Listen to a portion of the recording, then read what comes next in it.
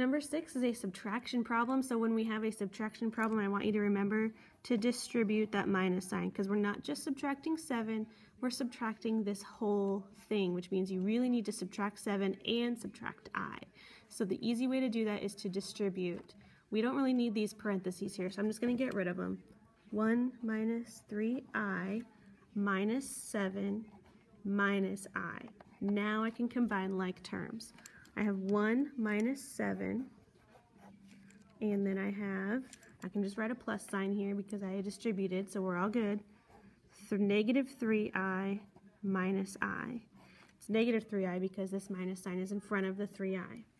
So 1 minus 7 is negative 6. Negative 3I minus I is negative 4I, and we're done. So number 7.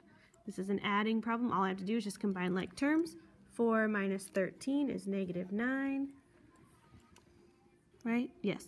8I plus 23I is going to be 31I, and we're done.